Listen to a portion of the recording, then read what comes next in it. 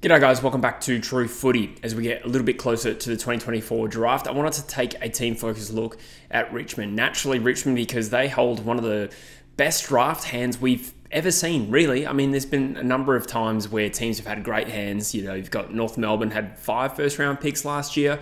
You got the expansion clubs. Melbourne in the early 2010s had some pretty insane draft hauls. But Richmond is a very interesting modern case study of a team who holds an enormous amount of draft picks in one single draft, and thankfully for them, it's considered a pretty damn strong draft. They're also at the bottom end of the rebuild, you'd think, and in some ways, they're a bit of a blank canvas. So in today's video, I wanted to take stock of exactly where Richmond are from an outsider looking in, have a quick look at what their needs are. Naturally, like I said, it's a little bit of a blank canvas, but that's not necessarily going to be true across the board. So I wanted to have a look at what is their depth like in each position, in particular looking at key position players and their midfield in general, and then talk a little bit about strategy of how they could go about doing things in the 2024 draft. I previously said I'm not sure if they take all 8 picks. Do they trade some into the future? Do they go to the draft for 6? Do they trade up? We're going to unpack all of that. So the first thing I wanted to do was take a look at their best 23, and I've put this together this morning. I'm joking. I completely ripped this off the Fox Footy Instagram, but they've given me a good template of what their best 22 could look like.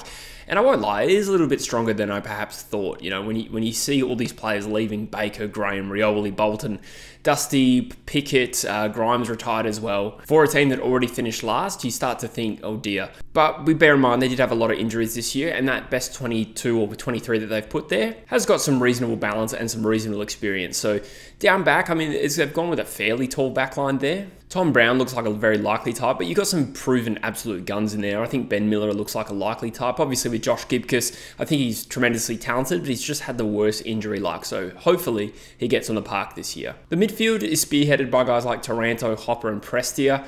To different extents, these guys just didn't get on the park this year. I mean, Taranto, I think, played 15 games. I double-checked that, and Hopper played about 12. That is a fair amount of footy to miss for a team that, going into this year, I didn't think had a lot of depth in that position anyway. But, you know, in an ideal world, if you get 20-plus games out of Prestia, Hopper, and Taranto, that does provide a fair bit of protection for the guys coming through. However, we're just talking about the strength of the best 22, and it doesn't have that, you know, top-end punch, but I think Richmond's pragmatic about this particular group of players not winning a premiership at the moment. Forward line's interesting as well. We know Tom Lynch has barely got in the park really as well, and towards the end of his career, but they've got Noah Bolton picked as a forward here. I like that when you consider Ben Miller, Gibcus, Jacob Blight, guys like Broad and Vlostruan as well that play a little bit taller than their height. Shoveling Noah Bolton into the back line just doesn't make sense, and I do think it makes way more sense to have him as a forward where I think he's played some good footy. Lafau shows some really good signs, I thought, from what we saw. He did an ACL, if I'm not mistaken, which I don't know if he'll be available for round 1. Let me know in the comments. I'm going to assume not, because I feel like he did it mid-season. You've got some smaller types in Seth Campbell, Mansell, and Rioli. Now, all these guys have shown flashes and are fairly unheralded. That's all well and good looking at the best 22. You know, if they can maintain a good injury run, it will potentially foster a decent environment where they can have a competitive team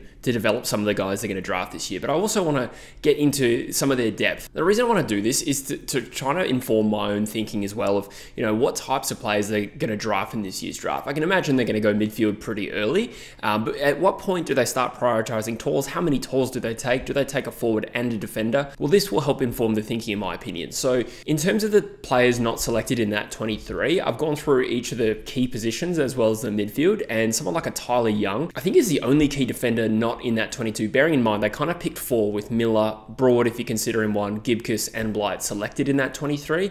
I'd imagine when this team actually fills out with all their draft picks, one of those will drop out and they won't pick 4. That team that was selected didn't have a lot of midfield rotations, but Tyler Young at 26 has played 28 games at AFL level and had some good games, but far from a proven thing. So I guess so far, there is some degree of a need of a talented key defender. What about key forwards? Well, they did pick Bolter and Lynch as their key forwards.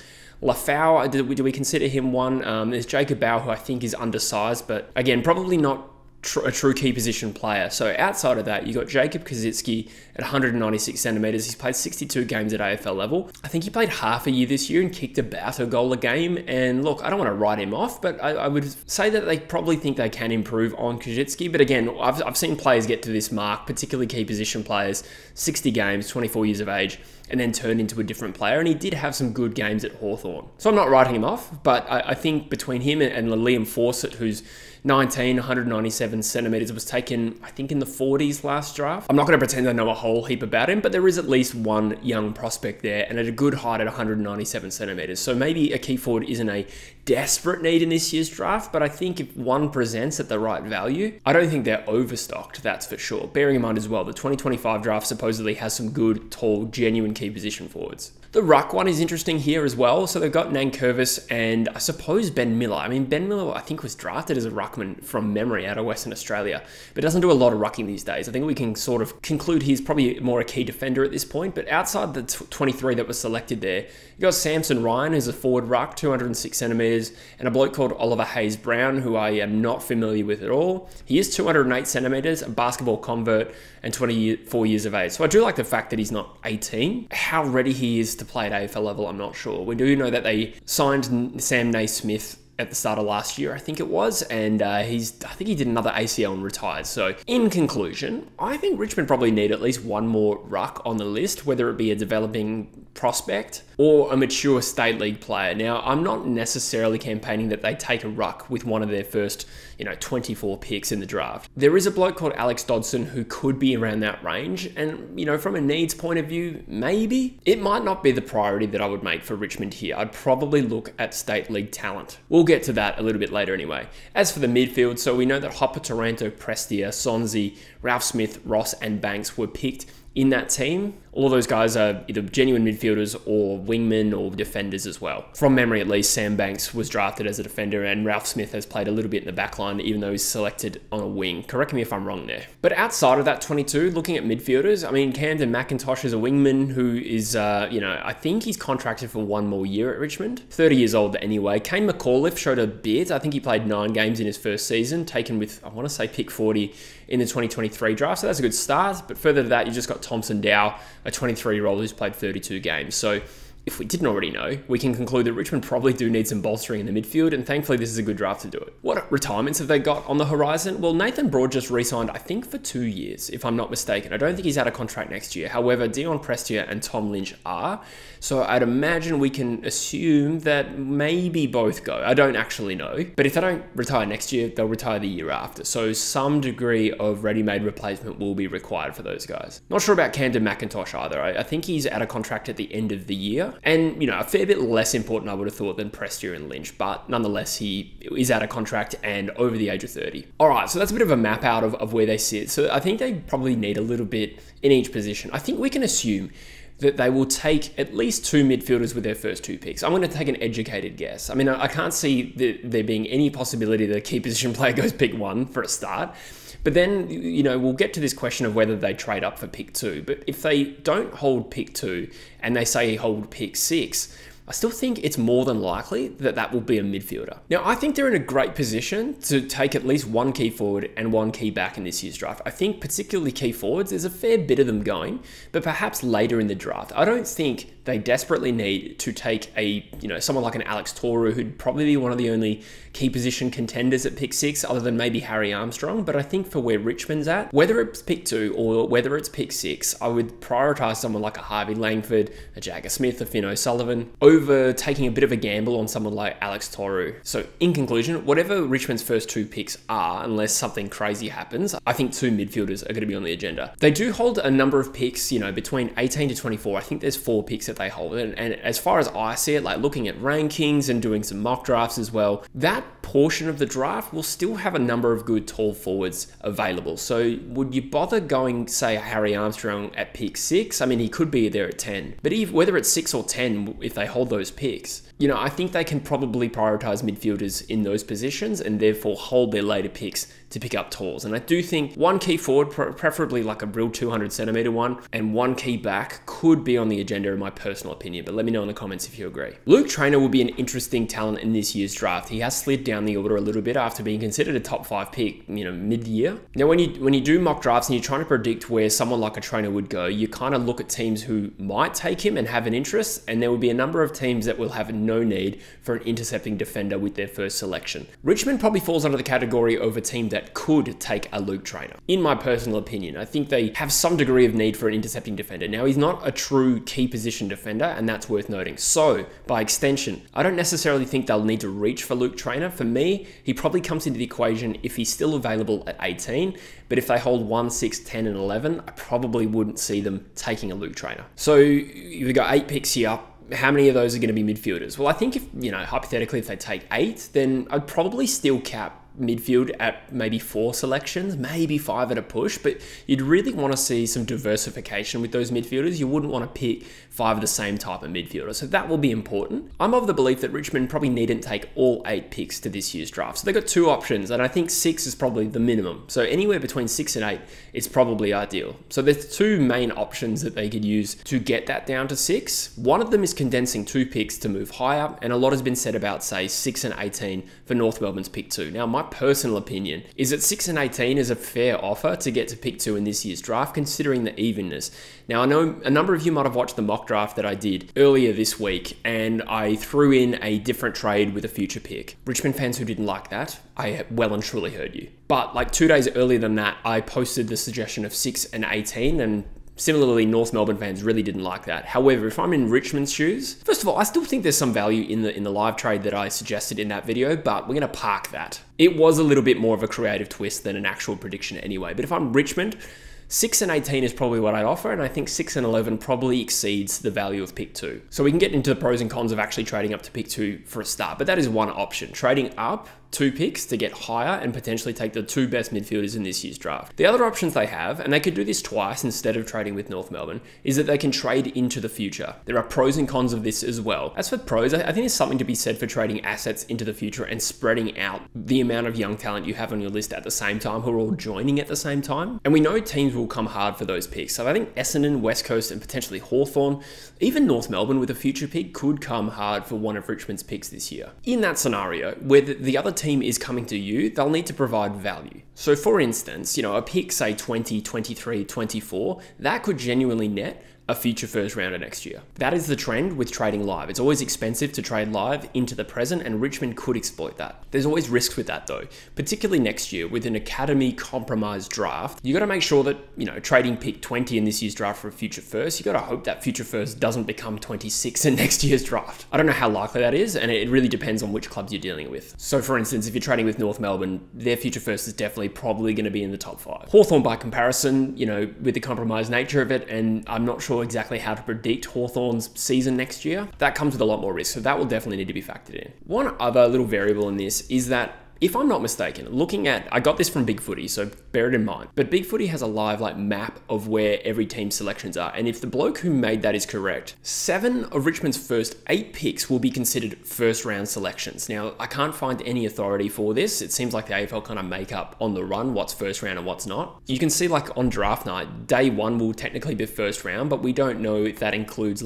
compensation picks or priority picks. It's still so unclear. But if we assume that the chart that I saw is correct and 7 of Richmond's first 8 picks are in the first round, the impact of that is that 7 of those 8 prospects will get 3-year contracts. To what extent does this come into Richmond's thinking? I really don't know, because I think you need to be privy to, their contract situation, but I think there is an argument to be made that you don't want contract extensions and contract expiries all happening at the same time. So again, without being part of, Richmond's list management team, I can't really speculate on that, but I think it will be something that they consider. But anyway, that's a hard one to speculate on, just something to consider. Let's talk about the decision to trade up to get the top 2 picks. What actually is the temptation to get into that top 2? Now, we can all speculate and have our own opinions as fans, either for Richmond or otherwise, but it really just matters what Richmond think of this year's draft. And is there a meaningful difference between taking 2 midfielders at 1 and 2 and 1 and 6? My personal opinion, Sam Lawler should be pick 1 in this year's draft, and whether Richmond hold 1 and 2 or 1 and 6, I think he is the highest upside pick in this year's draft. Let me know in the comments if you agree or disagree with that, but there has been a lot of suggestion that Richmond are really into Sam Lawler, but they're also into Finn O'Sullivan and Jagger Smith and I nearly said Will Langford, and Harvey Langford as well. So if we go back to that suggested trade of 6 and 18 for pick 2, we're talking about maybe one of Finn O'Sullivan / Jagger Smith or Langford and pick 18, assuming that Harvey Langford is still likely to be there at pick 6. So do Richmond want to pair 2 of those midfielders that badly? This is something that you and I can only speculate on and have opinions on, but it really only matters what Richmond think. As a side note, what are the odds that someone like a Jagger Smith is still there at pick 6? I think this is a worthy conversation to have, and we're a month out from the draft, and if you think it's locked in, you're wrong. However, bear with me. Say Richmond had picks 1 and 2, and they go Lawler and Finn O'Sullivan. At pick 3, you've got Carlton. I think there's a reasonable chance they take Sid Draper instead, which leaves Adelaide and Melbourne, the 2 clubs that could take Jagger Smith. Now, Adelaide apparently really fancy Sid Draper, but with their needs probably diversifying their midfield, you could probably argue that they might see someone like a Harvey Langford or a Josh Smiley as more suitable for their team rather than a Jagger Smith. Now, is there a huge difference between Jagger Smith and Sid Draper? I suppose not, but Sid Draper is local, and that maybe that's the appeal for them. Anyway, I'm not making a serious point here, but more just doing a thought exercise. Is it possible that Jagger gets to pick 6? It seems crazy, but if Carlton overlook him, then Adelaide overlook him. You've got the Melbourne Footy Club, who, to be honest, in recent times have really bucked the trend of picking guys who they're expected to take. They took a big leap on Caleb Windsor last year, took a pretty big leap on Colton Tholstrup as well. And to be fair, the Windsor pick looks fantastic, but I wouldn't necessarily lock it in that Melbourne just take the bloke that you expect them to take. So in any case, is there a possibility Jagger lasts at pick 6? I wouldn't bet on it, but I don't think it's the craziest thing. That being said, it would probably come at the expense of someone like a Harvey Langford. So with that all being said, what do we think is an ideal draft haul for Richmond here? And this is where I'd invite you to let me know in the comments what you would do. First of all, how many picks do you want Richmond to take? And which players do you think they should target? So if it were me, I'd go Lawler and probably Finn O'Sullivan at pick 2. It's hard to differentiate between Smith and O'Sullivan. I mean, they're pretty different players, but I mean, on total ability, I mean, Jagger Smith probably has the lower ceiling, but the lower floor as well. Finn O'Sullivan's a hard one to measure because he just looks like a jet, but this year played through a fair bit of injury, particularly with his hands, and he couldn't quite build up form. And yet, he's universally considered, you know, in the top 2 or 3 of this year's draft, which says a lot about his talent. So if you're asking me, I'd probably go Lawler and Finn O'Sullivan. That is assuming a trade gets done with North Melbourne, which I think 6 and 18 is just above the threshold of being beneficial to Richmond. So when you say things like, do you trade up to get pick 2? I don't think it's necessarily a yes or no question. Everyone will have their threshold of price, what's acceptable. Obviously, if North Melbourne come and say straight swap for pick 6 and 2, you do that deal, and then you just work down from there. And for me, I think 6 and 18 is acceptable for Richmond. 6 and 11 is not. So then 10 and 11 become really interesting picks. And while I said I like the idea of Richmond going tall here, at these particular selections, I don't know, upon reflection, if they really need to reach for talls here, given that they hold a number of selections later in this draft. They're going to be around the range to pick up a number of key talls, and they could probably pick 2, you know, in the early 20s, late teens. So with that being said, who then goes at pick 10 and 11? Now, at this sort of range of the draft, you have a lot of players that could play midfield but do play another position as well. So I like the idea of Travalia for them. He is differentiated from Lawler and O'Sullivan in terms of his attributes. Not so much a proven inside mid, he's more like a dashing defender who can intercept and defend really well as well, but there is upside to play midfield one day, and he's got some leg speed and run and carry. So there's an outside benefit there. You've got a balanced midfield in O'Sullivan and explosive inside mid in Lawler. And on talent, I think Travalia in that range does make sense. Another interesting one here is Taj Houghton. Now, I'm not necessarily saying that is the best available player there, because the risk with Taj Houghton is he's done an ACL. And I don't think I've seen many mock drafts have Taj Houghton as early as Richmond's pick 11. But he is prodigiously talented, and again, if you're looking for a differentiated skill set, Taj Houghton is different again. A bit more of a forward-leaning player who learned to play up the ground and accumulate the footy and be quite an impactful player, but he could start his career as a forward. So if you went Lawler, O'Sullivan, Travalia and Houghton, I like that personally, but if you don't like that, you've still got some options like Xavier Lindsay or Joe Berry, who are differentiated from the guys I just talked about. So we got 3 picks left. So we've got 20, 23 and 24, bearing in mind I've ideally traded 18 to North Melbourne. Out of these picks, personally, I think you want to get 2 talls. This is a good draft to get a couple of talls and then reassess for next year. And with the 3rd pick, I'd probably trade into the future. And I do think, say, on pick 23 on draft night, absolutely, Richmond could net a future first round selection for this, which again, gets them into the first round of next year. Now, to provide balance to that, I did just talk down the possibility of trading into the future first round. It really depends on the team. Because of the compromised nature, that pick could be fairly late. On the other hand, even if it is a little bit later, next year's draft, because it's so academy compromised, you can still combine picks to move further up the draft. So it's hard to say yes or no without knowing who the team is and what the pick is, but I would certainly be holding, say, pick 23 to trade into the future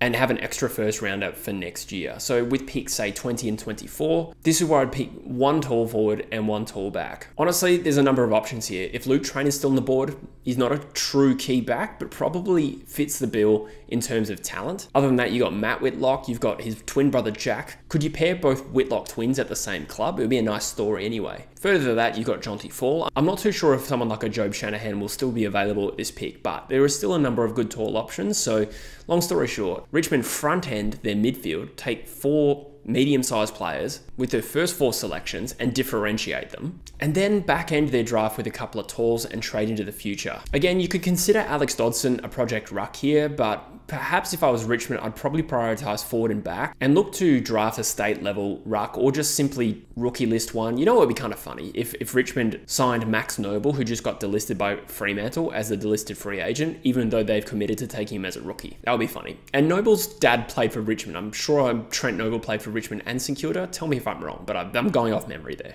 So that is more or less the strategy that I would employ, having looked at Richmond's depth, what their needs are as a list. Like I said, it's kind of a blank canvas, but here and there, they've definitely got some prospects, a lot of utilities that I just don't know a lot about, and frankly, that we just haven't seen enough at AFL level. A lot of smaller types as well, but I think this mix, 4 different style midfielders and 2 talls, trading into the future, getting the top 2 picks, this is my ideal strategy for Richmond. But of course, let me know in the comments what you agree with and disagree with, and I'll see you in the next one.